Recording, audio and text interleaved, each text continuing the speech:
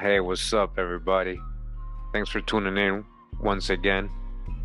Today, we're going to be focusing on the ancient mound builders, in particular, mainly in the Mississippi Valley. We will be taking a look at a lot of artifacts, like vases and the symbols in these vases and how they resemble ancient Egypt. We will also talk about the Davenport tablets that they found in these mounds. But before we begin, just so we can have people come, make sure enough people make it to this live premiere. We're going to be looking at the gallery here at the Birmingham Museum of Art. Okay, and it's the lost realms of the mound builders, ancient Native Americans of the South and Midwest, right? This is all right, so this is a pretty cool virtual gallery tour here. We're gonna be looking at these artifacts. Hope you guys enjoy this. So let's start. All right, as you guys can see, look at this. I figured out how to use it so we can be able to zoom in. Look at the designs on this. Look at that. Wow. And you can look at these statuettes. Cool. I mean, a lot of these look like they got like helmets on and stuff, or like a turban on. All right. Warrior effigy pipes. Some more bases here. Or it says here, human leg vessel with modern repair to foot. Mississippian culture, Arkansas. Look at this. This is a cub with inscribed long bone and skull motif. It says. These are hard to see from the front because the light's reflecting from the window, but you guys can see. This was found again in the mounds. And these are some more things found in the mounds, as you guys can see. Look at all this high civilized art and culture and all these things they had. Effigy bottle says. Look at this mess right here. All right. Wow. And look at it right here, the drawings in the back. Look at that. He got dressed up like a jaguar. They almost look like the Aztec and the Mayas, right? Human effigy face with deer antlers. And we got these vases right here. Engraved shell gorget with human head effigies from Oklahoma. Spiral. And we got an effigy pipe of a seated male figure from Oklahoma. And this is the other side. The one on the other side. Look at that. Earth Mother effigy pipe, LeFleur County, Oklahoma, spiral site.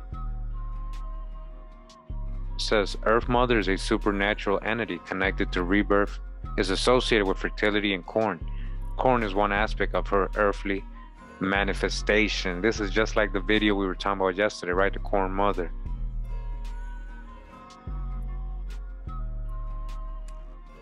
More artifacts here, as you guys can see. Beautiful. All right, this was all found in the mounds. All right. Serving pot. Look at this. So this is some supposed clothing, right? Check out the fringes though. All right, even. And all this is found in the mounds. All right. This is a big one right here. They don't have it centered for some reason, but you can see, just like in the Hindu culture, right, with the eye and the hand. Look at that. They found that in the mounds. Look at this. Embossed human head effigy plate. And it says repose plate of human hand with eye motif. Look at that. This is, again, from the mound builders' culture. And some more bases here, more art, so you guys can see, like the art on the bases. Pretty cool. And some more over here. You see the two hands over here. They got the cross in the hand. Look at that. Then we got some people, some legs, hands, and stuff like here. So of course, it's broken probably. engraved shell cup with human effigy images drawn in relief, engraved shell gorget, and an engraved shell gorget of human hands. All right, so I hope you guys enjoyed this little virtual tour, and we'll leave it with this, I guess. Beaded necklace. All right, a beaded necklace. All right, let's get started with the video. We're in this book right now. It's called Records of Ancient Races in the Mississippi Valley, being an account of some of the pictographs, sculptured hieroglyphics, symbolic devices, emblems, and traditions of the prehistoric races of America, with some suggestions as to their origin by William McAdams. This is from 1887. Record of the Ancient Races of the Mississippi Valley. Right? Cover right here. And we're on page 53. This is chapter 13. It says here, the water vessels always accompanying the food vessels in the mounds are very peculiar, and some of the types have a strong resemblance to the water vessels of Egypt. The following is a common form, and hundreds of this shape are to be seen among the collections of mound pottery from the valley of the Mississippi. These are of a capacity to hold from 1 pint to 4 or 5 quarts of liquid. It is quite easy to see that from making useful vessels, it would be natural to advance to the ornamental. Yet it is a little singular that ornamentation is almost every particular of the American mound pottery should be so exactly like that of Egypt and the East, just like Egypt, exactly like Egypt. Where's the real Egypt? The owl-headed vase in the illustration of the following page is almost exactly like one figured by Schliemann from Troy, in reference to the superiority of the skill displayed by the mound builders in the ceramic arts to the corresponding efforts of ancient Europe. We cannot do better than quote the words of Dr. Foster. In the plastic arts, the mound builders attained a perfection far in advance of any samples which have been found characteristic of the Stone or even the Bronze Age of Europe. All right, it doesn't compare. We can readily conceive that in the advance of any metallic vessels, pottery would be employed as a substitute, and the potter's art would be held in the highest esteem. From useful forms, they advanced to ornamental. Sir John Lubbock remarks that few of the British sepulchral urns belonging to ante-Roman times have any curved lines. Representations of animals and plants are almost entirely wanting. They are even absent from all the articles belonging to the Bronze Age in Switzerland, and I might say in Western Europe generally. But they were common in Greece and Egypt and East, and also in the Mississippi Valley.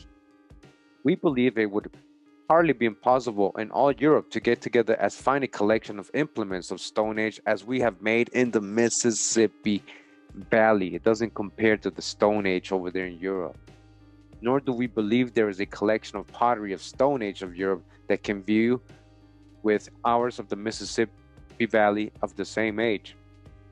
This valley had even a superior polished Stone Age, not only in objects made of granite and other primary rocks, but of polished flint or chert. And some of the most beautiful objects of the Stone Age in the Mississippi Valley are those of white chert or flint, in which the marks of the chipping are completely ground off and the surface is smooth and polished. Axes and celts of this kind in our collection are far superior to any shown in Evans' stone implements of Great Britain. And if our stone implements are superior, all right, then listen to what they're telling you. Our mound pottery and artistic design is certainly above of Europe during the same age. So all this pottery and stone axe is the technique, the science behind it, the art, the skill to make them is so much different. It's so much superior than all of that in Europe and even Egypt. This is chapter 14, and it says here pictographs and hieroglyphic inscriptions on the pottery. And it's going to mention about the cross symbol. It says here the mound builders' religion and belief in afterlife. Remember Graham Hancock? We're going to get that. He's going to remind us that they had the exact same belief, just like the Egyptians. And it says here the figure of the cross on the vessel, the cross of the Egyptians, the cross of the Chinese, all right? And here's an example from Mount on the Illinois. This one right here with the cross and circle, we're going to see that where that also exists, it actually sits in the hieroglyphic of the name of Egypt. Yes, in the Egyptian hieroglyphic, that same symbol. We start right here, it says in Europe, where it is ancient and common, perhaps it would be called a Greek cross. But the same figure is seen on the pyramids and was a hieroglyph in Egypt some thousands of years ago. We're talking about that cross symbol. In fact, according to Wilkinson, a figure almost exactly like the enclosed cross on this burial vase from a mound on the Illinois River makes a part of the hieroglyphic name of Egypt. You hear that? A glyph, an enclosed cross. This they found on a pottery and from a mound in the Illinois River. Part of the hieroglyphic name of Egypt is on that in Illinois, in which it is repeated 4 times. And that says that's from Sir Gardner Wilkinson, Ancient Egyptians. And we got that book right here. That's The Ancient Egyptians by Sir Gardner Wilkinson from 1854. And we're on page 244 where it's said to go. And down here says the name of Egypt. You see the X and you see the symbol of the cross and the X crossed in the circle. Ow. We heard about the owl earlier. Continuing the book, it says, and the same reliable author, and speaking of sacred cakes of the ancient Egyptians, with which the sacred bulls consecrated to the service of their god Isis, Isin, we'll see Queen Mu Isin, Isis' little sister, is that what it means? Were fed, and upon which there was made the same sign of the cross. Says the cross cakes was their hieroglyphic for civilized land. That's what that cross, you see that? In the circle, he's saying in Egyptian meaning, it meant that was a symbol or the hieroglyph for civilized land. Wherever you saw this, that meant civilized land. So we know we were very civilized here with the mound societies, the mound builders, very civilized. The same figure of divided circle, however, occurs in the alphabet or figurative writing of the Chinese and has a similar significance, being their emblem for land or country. The explanation was given to me by most intelligent and educated Chinaman that the cross in the circle had the simple meaning among his people of partition, signifying that their land was divided into fields. In other words, not wild, but a civilized country. You see, agriculture, fields, corn. The figure of an enclosed cross occurs many times in the valley of the Mississippi. This figure is what found all over the Mississippi, in pottery, in the mounds, all over, in the walls. What does that mean? Civilized country, a civilized place. And we have seen it on the pottery, not only outlined by incision, but painted thereon in the peculiar mineral colors used by the mound builders. It is also seen in the carvings on the bluffs and in the caverns, as well as among the painted pictographs. It's all over the Americas and around the Mississippi. It occurs also inscribed in the ornaments of shell and other material used by this ancient people. And in a few instances, we have seen the same symbol on their implements of stone. And we're in chapter 15 real quick, and I just want to show you this vase here. Earthen vessel with inscription in colored clay. This is from the Mississippi Valley. All right, the mound builders. You see the civilized country symbol. You see the symbol right here. We're going to see that's the name of Egypt. We just caught it in the other book. We're going to get it a little bit later again. TAMERI. TAMERI has this symbol right here. And they're talking about that these ornaments must have a greater significance, a greater meaning other than just a little color, you know. So it explains a little bit here. This is the other symbols we see here. Found all over the vases in the Mississippi Valley. There's another example right here. Vase from Mounds in Missouri and a vase from a tomb in Thebes in Egypt. All right. It says here, Philemon dug up from the site of Ilium on the Trojan plain innumerable relics bearing such symbols. And Sir Gardner Wilkinson found them everywhere in ancient Egypt. All right, these same symbols that you find in here in Missouri. You see that? It says the figure on the right is taken from Wilkinson's ancient Egyptians and was recovered from a tomb amid the ruins of ancient Thebes in Egypt. That we have taken scores of burial vases from the ancient mounds of Illinois and Missouri, almost exactly duplicating the most peculiar shapes of many from Egypt. Duplicates? Which one is the real one? Which one is the duplicate? Again, when the French were here, right? Supposedly French were the first ones to go into Egypt, revive Egypt and all that, ancient Egypt. Where were they really? They were here in Louisiana, weren't they? Louisiana Purchase, Mississippi, all that. All right, where were the French? Where were they really finding all these relics and stuff they got in these museums today?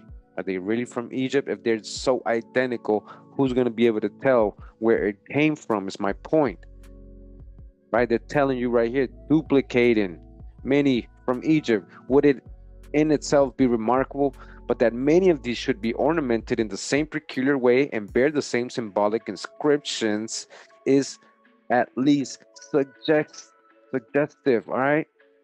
Not only are they made the same way, but they have the same ornaments as in ancient Egypt.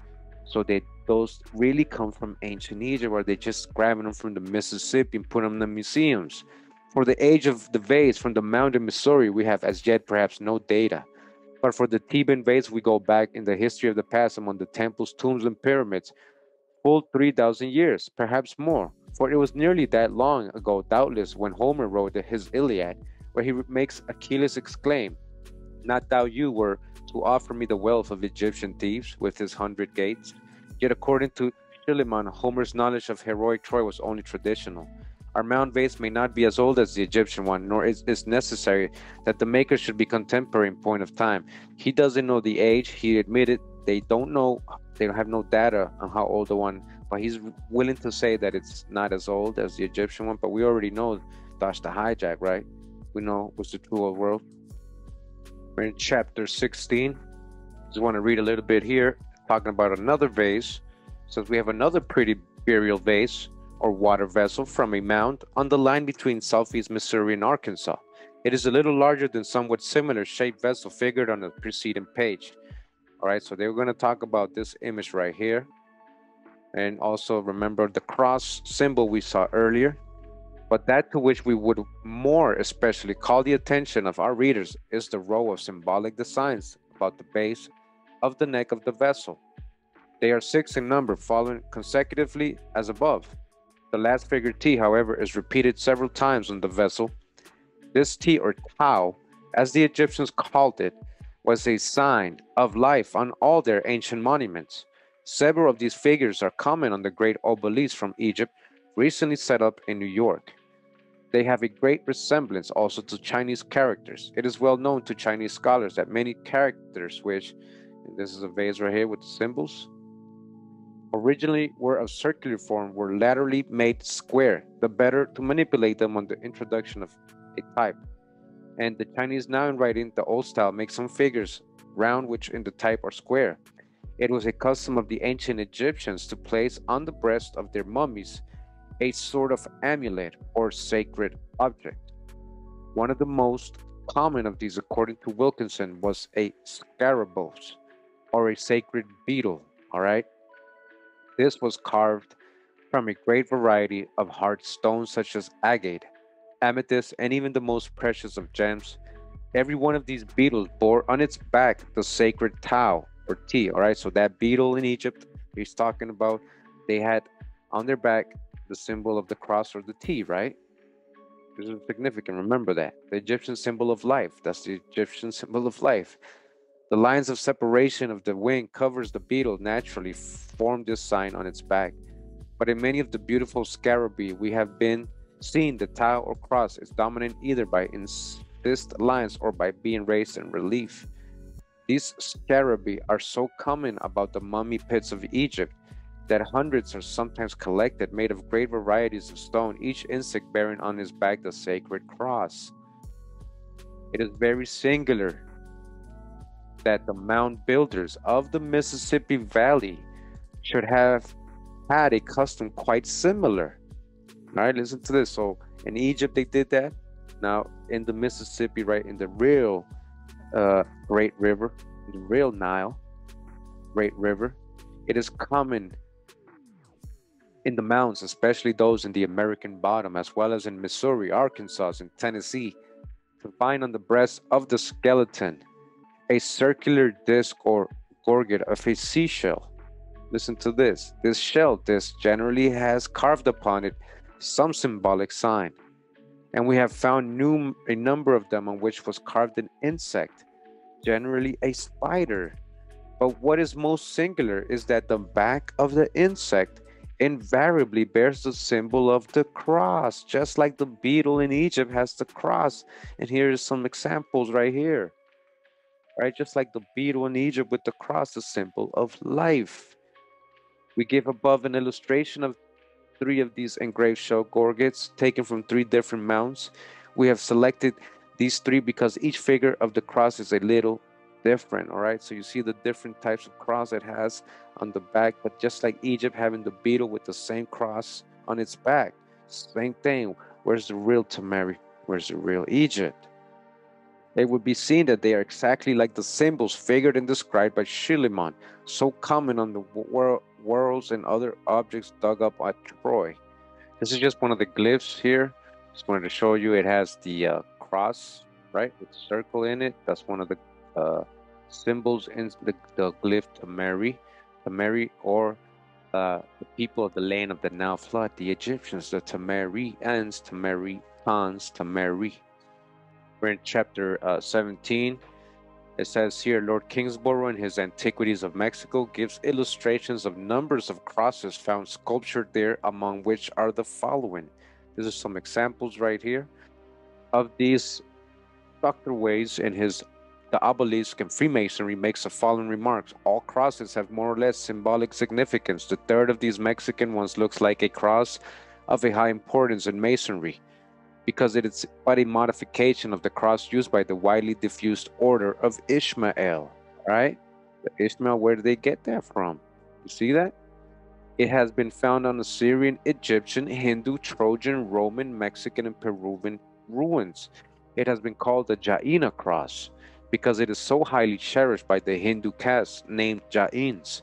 It is even found on Gothic cathedrals and fortifications of Central Europe, so that its esoteric meaning must have been known to the ancient dwellers of the Western continent. It's because they are the ones who originated the symbol. We know what it means. We can tell you the whole story behind it. They can't do that in ancient Egypt. Being a Knight Templar himself, the writer attention has been many times called to resemblance of these cruciform devices to Masonic emblems, and it is indeed strange that there are few Masonic emblems which cannot be reproduced from the symbolic devices of the mound builders of the Mississippi Valley. Not only are these symbolic devices resembling those of Masonry, figured in their hieroglyphics, on the burial vases, on their amulets and other objects, but in the shape of vast earthworks that are numerous throughout our great valley. Forms like those on page 76 are common in Ohio and elsewhere, and embankments of earth, which in some instances enclose many acres of ground.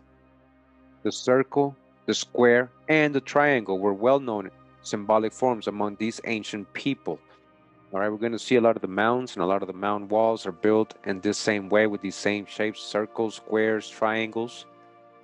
So beside these symbols, we have seen quite enough during our exploration in the mounds to warrant us in believing that many of the religious observances of the mound builders were analogous to Masonic ceremonies. So what are the Masonic people really doing when they're doing the ceremonies? Where do they copy that from? Were the mound builders Masons? Of course they're Masons, because what is Masonry? Is building, architecture, sacred geometry, right? No, but they were sun worshippers. Oh, now you want to say they're sun worshippers. And this worship has probably the beginning of all religions and the beginning of all society. Masonic archaeologists have reason to believe that Masonry is older than the pyramids of Egypt. Of course it's old, existing perhaps before there were any structures of public character, when they met upon the highest hills and in the lowest valleys and worshiped the sun, the all-seeing eye. Chapter 18, it says here that the Mississippi Valley was once the home of a vast population composed of tribes who had fixed habitations, settled down, right, dwelt in large towns, practiced agriculture with a good degree of method and skill. They settled down, they created civilizations with what? Corn, maize, plenty of it, who had a well-organized system of religious rites and worship, and whose aesthetic tastes were far in advance of the savage who roamed over her prairies and hill ranges when her great rivers were first navigated by white men, is, we are confident, no difficult matter to prove. All right, that's what was going on. I'm going to show some examples of these mounds. This group of mounds once occupying the site of St. Louis right here. This is another shape right here, mound walls. They were building the mounds. This one right here as well. And look at this one right here. It says the Sacred Pentagon. Where do you think the Pentagon got their design from? The Sacred Pentagon. Look at that. So another one right here. Look at this. Right?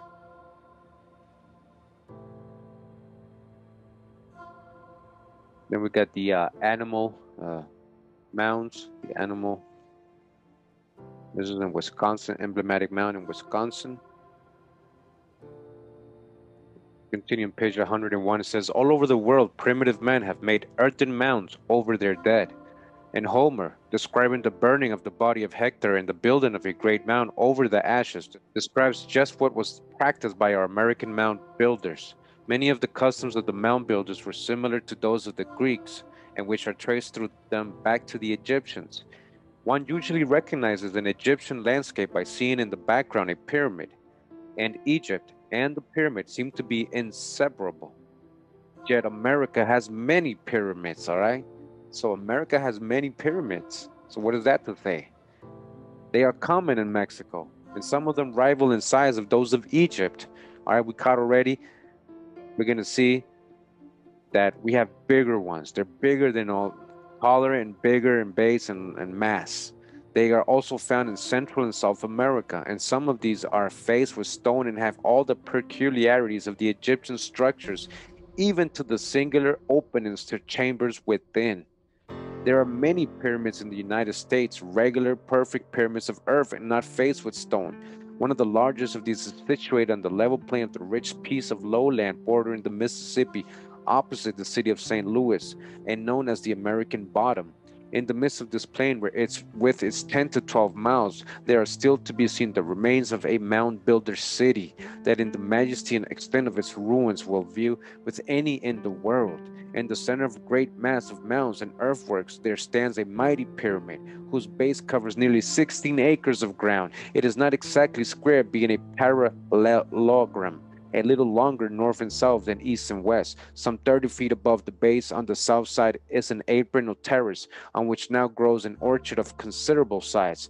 This terrace is approached from the plain by a graded roadway 30 feet above this terrace, and on the west side is another much smaller, on which are now growing some forest trees. The top, which contains an acre and a half, is divided into two nearly equal parts, the northern part being 4 or 5 feet the highest. The height of this structure is about 100 feet from actual measurement on the north and east south of the structure, with a degree of astonishment not unlike that which is experienced in contemplating the Egyptian pyramids.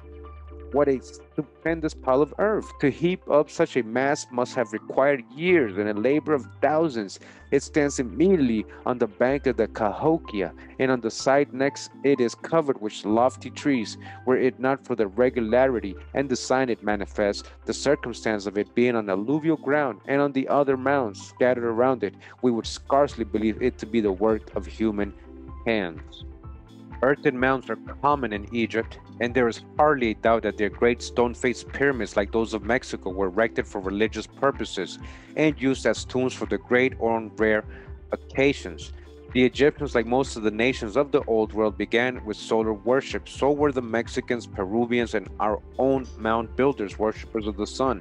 After many days exploration and study among the Cahokia mounds, we believe that the evidence tends to prove this group of the greatest mounds on this continent, and perhaps in the world, had its origin in religious purposes, and quite possibly this was the Mecca or grand central shrine of the mound builders' empire.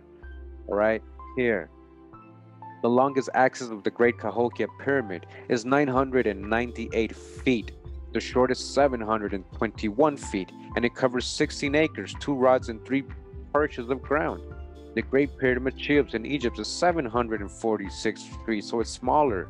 All right, it was 900, Cahokia 900. This is only 700. The Aztec Temple Mound of Mexico was 680 feet square, while the Cahokia Pyramid is of much the same shape as the Great Temple Mound, and as those of Egypt, it is very much larger. Cahokia is larger. Cahokia and the surrounding mounds, much larger and greater in number. More mounds surrounded it, more pyramids around it than in Egypt. We are led to believe that here on the bank of the Cahokia, in the center of our union, was the greatest congregation of religious structures ever known, not merely on this continent, but the world. Here in Cahokia, here next to the Mississippi, all right, the biggest, the largest in the world. What a city, what a population there must have been at that time on this favored spot. Do you remember? This view is also strongly evidenced by the fact that this rich plain, this rich fertile soil, all right, was the etymology of Kemet, black, rich, fertile soil, rich delta soil. The Mississippi has a rich delta. All right, same thing, just like the Nile is described in ancient Egypt. The Mississippi does the exact same thing, deposits. All right, rich plain, more than 75 miles long and 5 to 12 miles wide, is, as Brackenridge remarked 3/4 of a century ago, a veritable cemetery of the past and full of the proofs of long occupation. Relics of the Stone Age protrude from the banks of every creek and ravine in the rich fields opposite St. Louis, and for miles up the Cahokia Creek we have seen the market gardener literally plowed through human bones. The little labor with which enormous crops are grown here would excite the envy of the plodding planter on the banks of the Nile, patiently waiting for the sometimes tardy flood. You see that? What he just said? He said by the time they get there, the flood's over in the Nile. While they're waiting, there's so much growing here, crops growing here in the Mississippi. It would envy anybody on the Nile over there in that desert waiting for the flood to come. Some eminently traveled writer, after admitting that nature stands revealed on a grand scale in America, complains that this new world is wanting antiquity like those so full of interest in the old. This writer ought to come to Cahokia. He don't know. He's saying this dude, he's saying, oh, they have great nature and everything grows here, but there's nothing there. And, but then this author saying, well, he should have come to Cahokia then. And standing on our Cheops, whose base covers more ground than any in Egypt. All right, any in Egypt, more ground, bigger than any in Egypt. Look down on the monuments of prehistoric America. When he asks who built them, the echoes of his inquiring voice may go reverberating among the temples below, but the answer will not return, for no one knows. No one knows. The dead past is indeed buried its dead. So if nobody knows, then how can anybody make up any conjecture about what they say they are, who they are, how old they are, if nobody knows, right? All right, and I just want to read this part to just correlate what I'm about to point out about the so-called Egyptian history, right? Even their own history. So it says here, the question before us, however, is not exactly as to how this continent, they're talking about America, became originally peopled, but more as to how civilization commenced and was disseminated, all right? So we're going to show you that agriculture is the way to create a civilization, help civilizations become. If we knew this, we would have the history of our mound builders. It is a singular fact that most nations have traditions of migrations, even the Egyptians, who have a record of their own civilization longer than that of any other people, perhaps, because they have monuments 4,000 years old that show an advanced civilization, but we're older, right? Even the Egyptians, according to early writers, had traditions of migrations, and singular as it may seem, these traditions would seem to point to some other people from whom they had learned. So the Egyptians learned from somebody. This letting you know here, according to the story of Solon as given by Plato, the Egyptian priests had preserved these traditions of their migrations from another country. All right, they came from somewhere else, the Egyptians. Wilkinson, who had studied this subject thoroughly, says the origin of the Egyptians is enveloped in the same obscurity as most people, but they were undoubtedly from Asia. All right, what Asia? They're from Asia, so they're not African. Huh? The Egyptians are not African, so this whole Pan-African thing is killed right there. Pan-African, they're not even African. And you're going with Egyptians, right? He's saying right here, they're undoubtedly from Asia, and is proved by the form of their skulls. All right, but even on the Nile, there was an aboriginal population disposed by the Egyptians, and according to Wilkinson and others, beneath the foundations of the ruins of the Nile are still to be found the root stone implements of the people who lived there before the Egyptians got there. All right, Egyptians are not the oldest people. They had their own story that they came from somewhere else. We're going to see that as we go on today, right? They call their gods the Westerners. We know Thoth is from Atlantis, so-called America. They're not from there. They're not even African.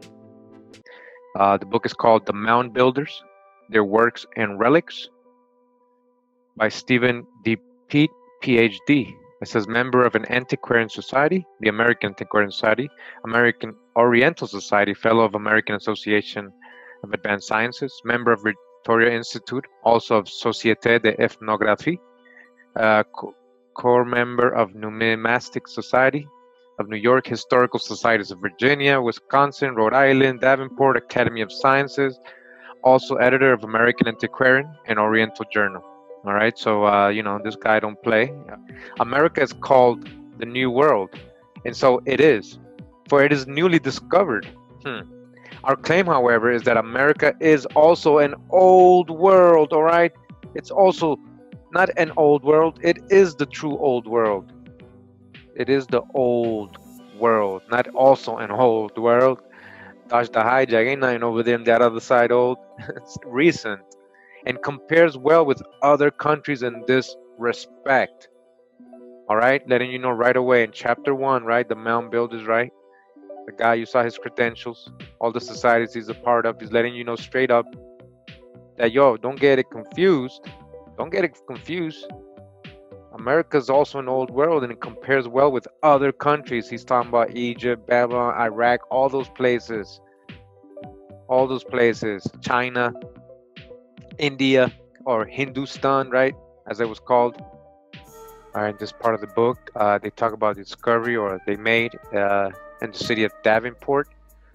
All right, so this is the information they had. They say they found several large number of relics, seashells, copper axes, pipes, hemispheres of copper, arrowheads, pieces of galena, pieces of pottery, pieces of mica, stone knives, copper implements shaped like a spool, rondelles showing that trepanning had been practiced.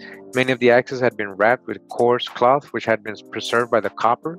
All right, the pipes are all of mound builders' patterns. Some of them were carved with effigies of birds and animals. One bird has eyes of copper, another has eyes of pearl, showing much delicacy of manipulation and skill in carving.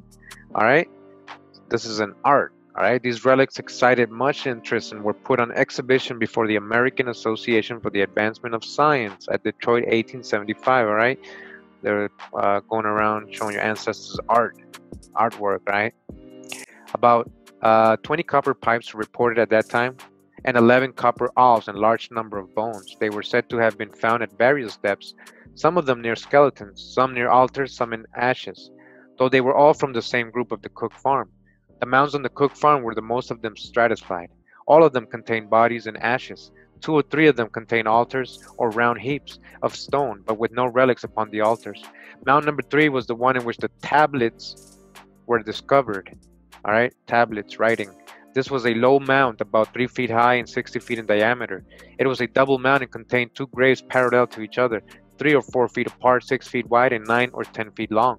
In making the excavation of the first grave, the party found near the surface 2 human skeletons, which were modern Indians and with them modern relics, such as fire, steel, a common clay pipe, a number of glass beads, a silver earring. Below these was a layer of river shells and a large quantity of ashes, which extended 2 feet below the surface, but which rested upon a stratum of earth, 12 inches in depth, under which was a second bed of shells. All right, so here's a figure. It's going to talk about this later on. This is the hieroglyphics of one of the tablets. All right, see that? A lot of this, like this one, looks like Paleo Hebrew, what you call Phoenician. This one too. Well, actually, all these right here. Some of this one right here. Continuing, it says the second grave was not opened until the year 1877, about 2 years after the first. Mr. Gass was attended by a party of 7 men, 2 of whom were students. They found near the surface modern relics, a few glass beads and fragments of a brass ring, also a layer of shells 12 or 15 inches thick. Beneath this second layer, 5 or 6 inches thick, beneath the second layer, a stratum of loose black soil or vegetable mold. You see that? Just sounds like what they did in the Amazon. All right, talking about black soil, Kemet, black rich soil, Kemet. That's what it means, black soil. Where's the real Egypt? All right, or TAMERI. All right, loose black soil, vegetable mound, 18 or 20 inches thick, and in the mold fragments of human bones.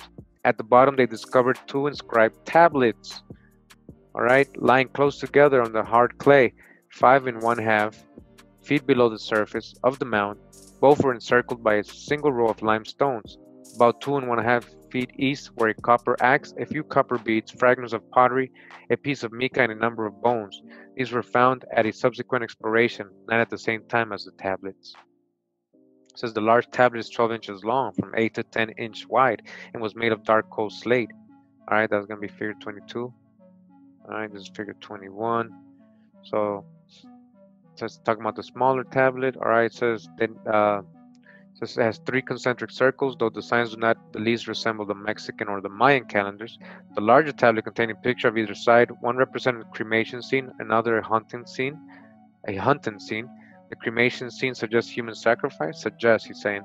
A number of bodies are represented as lying upon the back, and the fire is burning upon the summit of the mound, while the so-called mound builders are gathered in a ring around the mound. All right. So again, it's figure 21. Didn't really explain that. Above the cremation scene is an arch formed by 3 crescent lines representing the horizon, and in the crescent and above it are hieroglyphics, some of which resemble the common figures and numbers and the various letters of the alphabet. There are 98 figures, 24 in one, 20 in the other, and 54 above the lines. The peculiar features of this picture are these. A rude class of mound builders are practicing human sacrifice. One containing a face, the other circles and rays. Above this is the arch of the heavens with Roman numerals and Arabic figures. All right, Roman numerals. All right, what did they find in the Burroughs Cave and in Arizona? Right, where's the real Romans? And Arabic figures. All right, we're talking about all these languages and glyphs they're finding in this part of the world. All right, the true old world. Remember, he said this is the old world also. Let's see what else he found. The figures 8 is repeated 3 times. The letter O repeated 7 times. With these familiar characters are others which resemble letters of the ancient alphabets, either Phoenician or Hebrew. All right, so I wanted to show you this image right here. This is the Davenport Tablet. Let me just zoom into it. All right, maybe zoom out a little bit. All right, so do you see this? You see how they're like, he's saying they're like doing a ritual right here to see the sun, the moon, what's going on here, luminaries. Is this the firmament? What is this? What is this, the firmament? But you see the glyphs? I see Paleo Hebrew. I see a lot of things here. All right, and we saw the Maya writing the other day. All right, with the Egyptian compared, I see that here too. They already told you they found Arabic, Roman numerals, Phoenician and Hebrew, right? All in one. This is in the Mounds over there in Davenport. All right, so dodge the hijack. Let me just zoom in a little bit more so you can see that. All right, y'all see a lot of you are gonna recognize these symbols. A lot of you.